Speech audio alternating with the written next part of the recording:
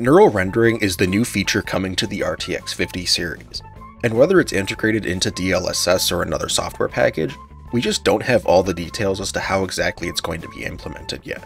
But what we do know is roughly what it's going to be doing to the render pipeline, which is kind of interesting but also leaves some additional questions to be raised. Most notably, if you know how a neural network works, you know that they're incredibly compute intensive even if you're only doing inference from a pre-trained dataset.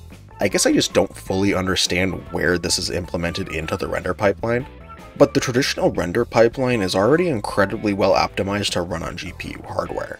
Why would you replace an already heavily optimized algorithm with one that's much more compute intensive? Maybe it's more efficient because it's running at lower internal resolutions, or maybe they're just using it to skip multiple stages in the traditional render pipeline, giving us heavily shaved down processing times. We'll really just have to wait and see, but based on what I currently know, this is just raising more questions than answers.